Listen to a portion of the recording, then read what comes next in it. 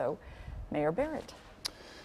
Well, nowadays, a lot of us have a big screen TV, for example. Maybe you're sitting on a big old couch right now in your living room. You got a big picture or painting on the wall. But I'll tell you something.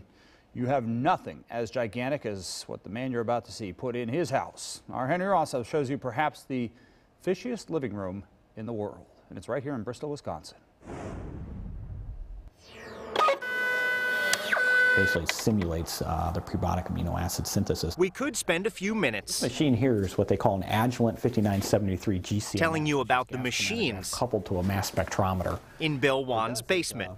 The basic simple version is a glorified toaster oven. A costly and complicated toaster oven, which has cost you about $5,000.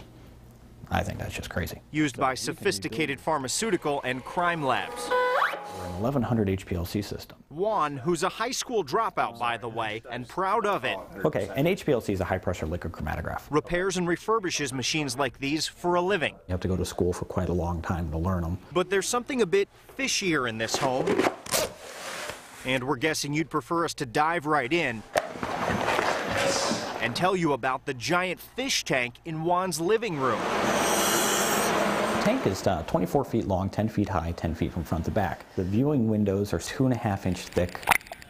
At more than 20,000 gallons, it's the largest privately owned reef tank in North America. I'm just used to it. You know, it doesn't even seem that big to me anymore, to be honest, not to sound pompous or anything. And I see it as a maintenance nightmare, and then I look at all the things that are wrong.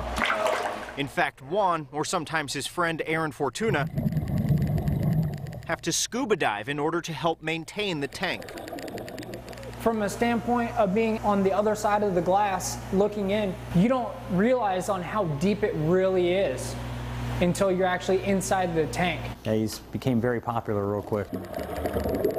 To support the 100 to 150 fish, some valued at $500 to $1,000 each. They become like your children because they know who you are. Takes a space several times bigger than the behemoth fishbowl itself. This is underneath the main tank. This is the bottom of the tank right here. From 2 sump pools. That's all the water coming down from the tank. To seemingly miles of massive pipe. We have 2 motorized valves, one on either side. To a custom filtration system he now sells. We build various different sizes of these. Wan whipped it all up himself. Yeah, this is all mine. That keeps the water crystal clear. We add a little smidgen of ozone. Did we mention he dropped out of high school? Basically 3 atoms of oxygen all stuck together. If he's not sleeping, he's working. If he could find a way to work in his sleep, he would.